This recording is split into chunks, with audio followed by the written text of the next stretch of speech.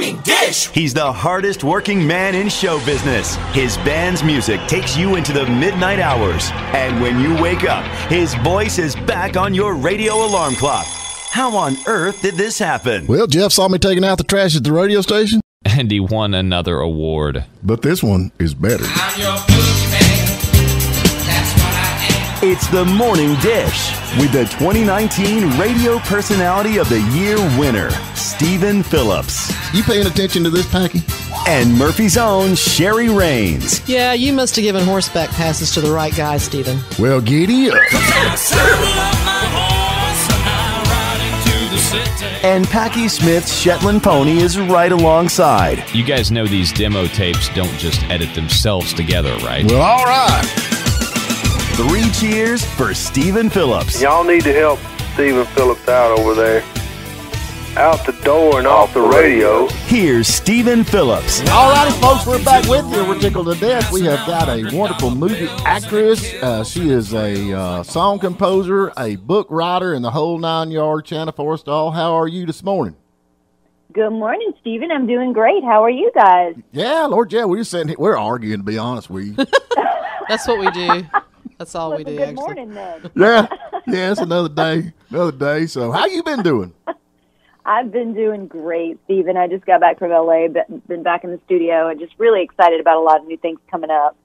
Well, now you've got a lot going on. I would say, like one day I'll talk to you and you're in California. Next day you're back in Tennessee, and you're. That's right. Now, are you still doing the act? Are you still acting? Are you still in the actress thing, or have you gone full? It's been quiet because of COVID, but things are about to ramp up again, so I'm sure I'll end up doing some. But I'm getting so busy with the music side of things that I was just thinking that the other day. I'm like, how am I going to fit this all in? But I'm going to make it happen. I don't really sleep too much, Stephen. I get a lot done. Yeah, I know how that is.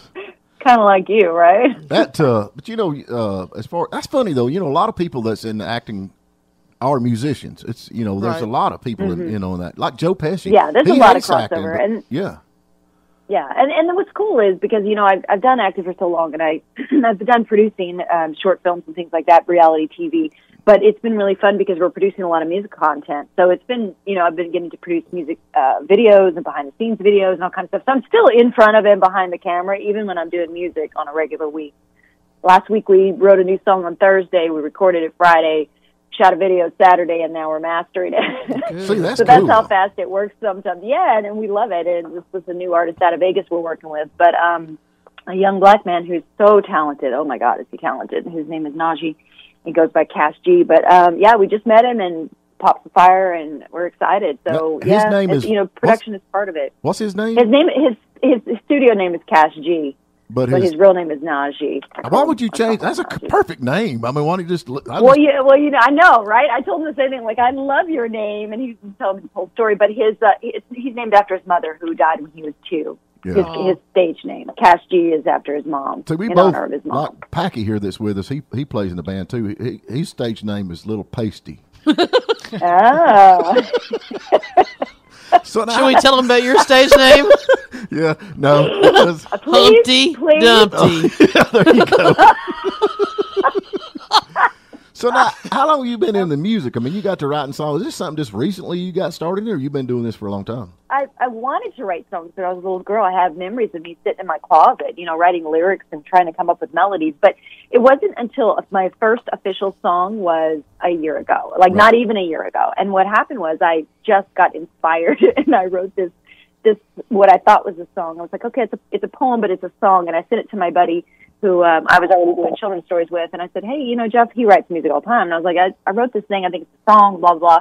Sure enough, 24 hours later, he sent me the music. Mm-hmm. And so that was my first one. And then what I didn't know, Stephen, which I know you know, my story, was a week later, I lost my husband unexpectedly. Mm-hmm. And after that, I just started writing nonstop. It was like something had been opened inside of me, The first one, it was about how much I loved him and the journey I had taken to find him. And then after I lost him, all this stuff, of course, started coming up. It's been such a crazy year. Right. And then writing music has just given me such a wonderful outlet to process so many feelings and to tell stories, not even just my own. I love telling stories. Right. I call myself a storyteller. So that the music has given me a way to process all of that. And it's given me a way to feel happy again and to process sadness or loss and to talk about different kinds of relationships, and it's just been a really fun journey. So yeah, it's just become a thing now. I wrote 2 on the plane on the way home. Right. We're gonna pick back into the studio and work. So it's just it's become this beautiful outlet for me to work through a year that's been difficult, but also rewarding at the same time. Well, Shanna, it looks like I'm kind of looking at your bio a little bit. I'm stalking you. You do a lot of work with kids, especially disabled kids. I have a grandson that has autism, so that's kind of close to my heart. So you understand. Yeah, it's close to my heart, and so I appreciate the things you do, involving yourself with these children's organizations. Thank you, yes. So my best friend lives spending out of Los Angeles. She works at a school for children who have aged out of high school with autism, and then they go to this tech school and they learn all these amazing skills. Right. But the problem is getting them hired, because of course they do require a support system. And so I started volunteering, I started mentoring, and then I started hiring. And at one point on one of my books, I had 5 young men on the spectrum working on my book project, and I'm about to do that again. I have another long project.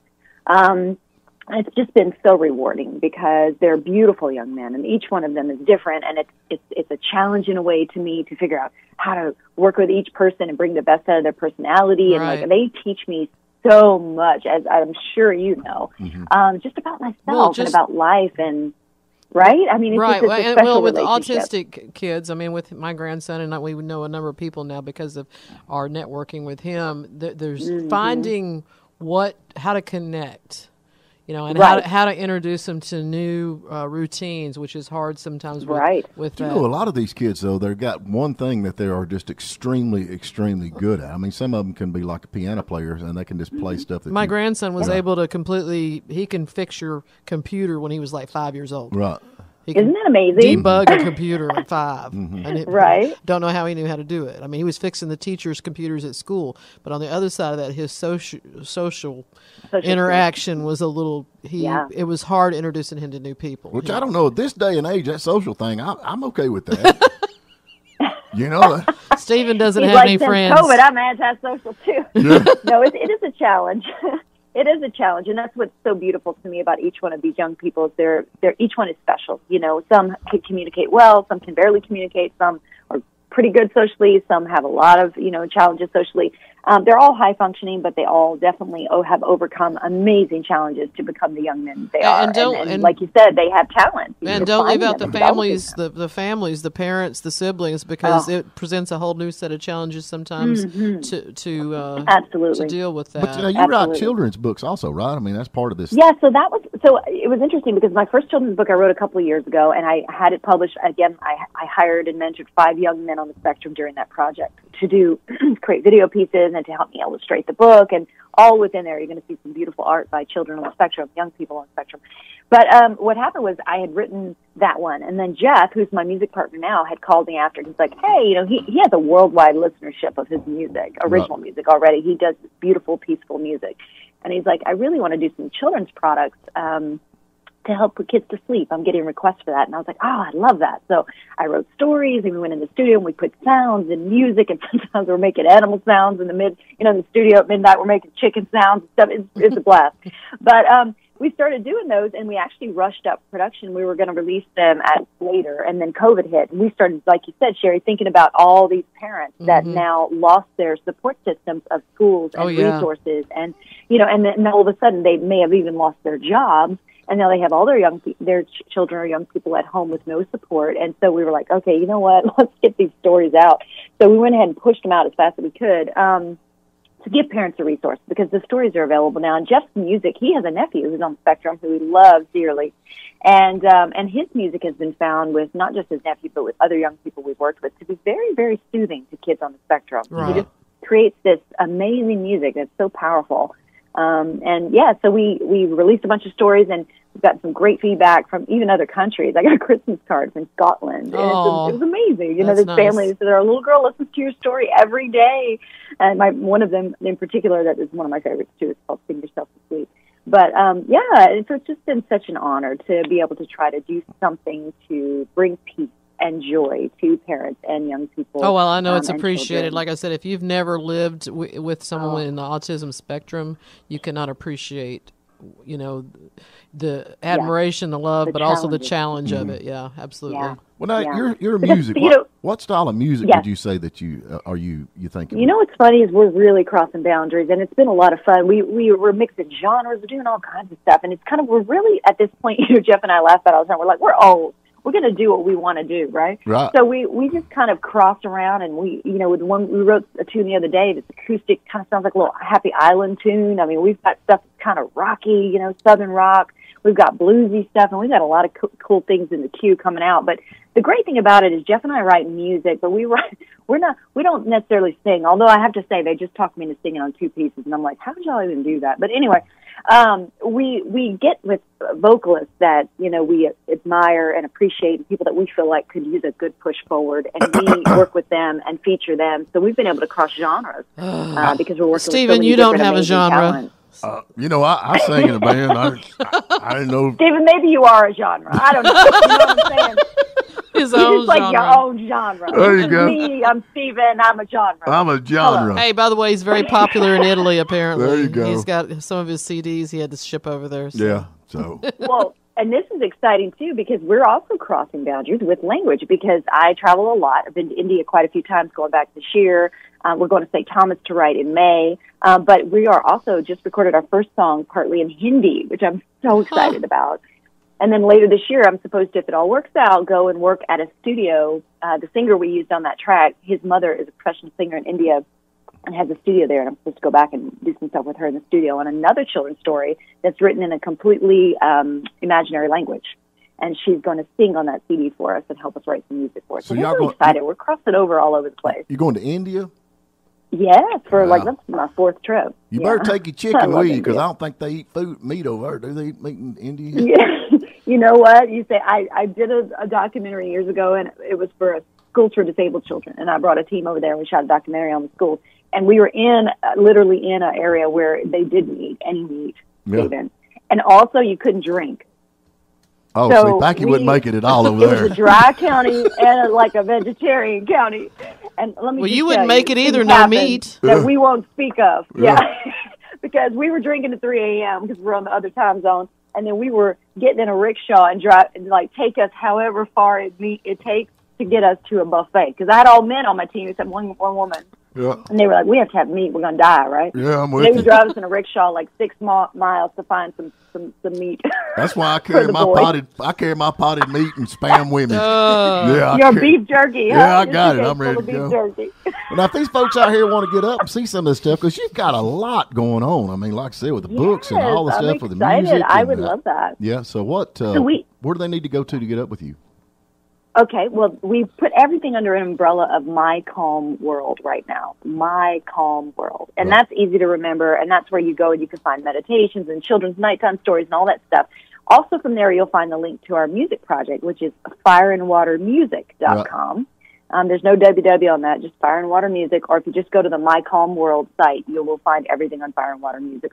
So we basically have a first album coming out, and then we now have all these beautiful collaborations as well. That'll be in addition to the album. That'll be released all through this year. Yeah, you've even got a link to Jeff Gold to his music. But a bedtime, you got bedtime stories, a link to bedtime stories. See, Yeah. you don't have And to you know, I read have Dr. adults Zeus who use anymore, it. Stephen. I like Dr. Zeus.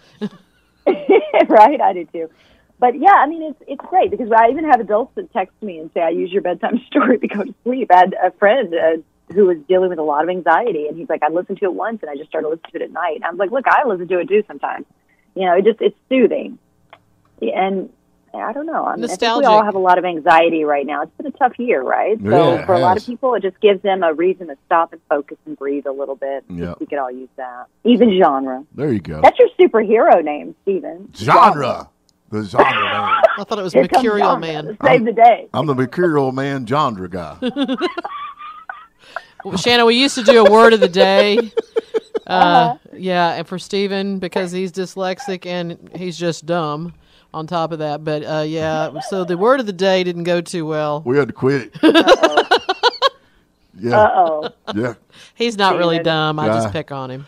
All right, girl. Well, listen, now it's always great to talk to you. And it's hard to keep up with you. So now too. are you in Chattanooga now? Where you at? Yes, I'm back in Chattanooga. I went through Nashville for 2 days to meet with another new songwriter, and then and then I'm back in Chat now. So. All right, well, good deal. We'll get you Chatting back it on. up in the chit chat. I Great. love this city. I've only been here a year, and I love it so much. It's a great place. I love Chattanooga too. Yep, no doubt about it. So anyway, all right, girl, we got to get to a break, and like I said, I sure appreciate you taking your time out of your day because you're obviously You a busy too. girl.